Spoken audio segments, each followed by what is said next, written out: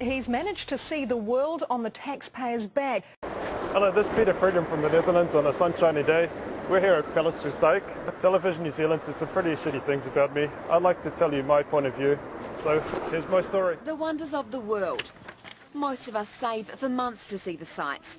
Peter Freedom's been doing it on your taxes.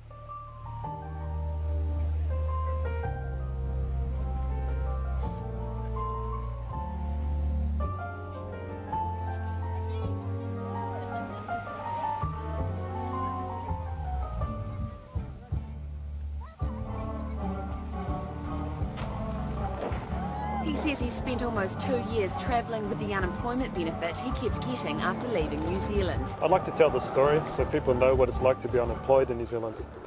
In the 2 years that I was overseas, I never filled out any work and income documents. What he's done is just absolutely abhorrent. He's accepted money that was obviously mistakenly placed into his account, but I've got just complete loading for him actually. I couldn't get on the dole at first. I went to a number of work and income centres. I spoke to the managers and a number of staff members. When all of that failed, I ended up going to Chester for some help, and he got me onto the dole. I was hired for a full-time job just out of town. They had a contract for me ready and everything. All I needed was $20 in transport for 1 week to get there, which is about €8, and they refused that. Instead, they told me to walk for 2 hours there along the highway and 2 hours back.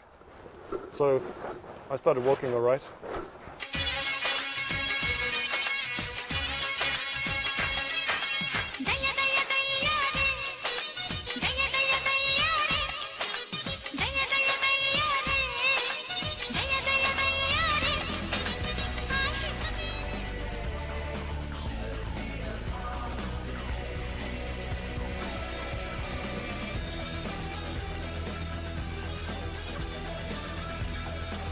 I went onto the internet, printed out a tenancy agreement, and I filled out a landlord name myself and got myself $290 from Wellington.